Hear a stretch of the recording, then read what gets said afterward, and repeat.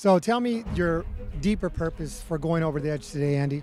Well, we are haunted by homelessness. We don't want even one precious human being on the streets, so we'll do anything. We'll go above and beyond in order to address homelessness in Los Angeles.